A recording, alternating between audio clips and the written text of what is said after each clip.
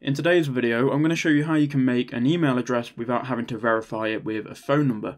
This video is not going to be 10 minutes long, it doesn't need to be, but all I ask from you is, if this video does help you out, make sure you leave a like, and just comment something down below so we can push this video to more people.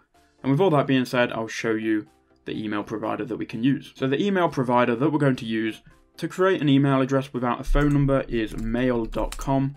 So just go to this website, and here we can sign up for an email address without a phone number. Click on sign up, and it's going to be a standard email sign up registration form. You enter in your email there, personal details.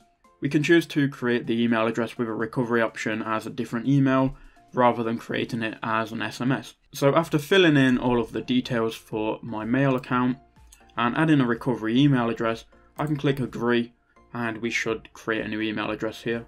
So now all we need to do is activate your account, and it's going to take you to the mail.com email page. And now we've got a working email address, and you can use that however you want. So if that video helped you out, please again leave a like, subscribe and comment something down below, and I'll see you all in the next one.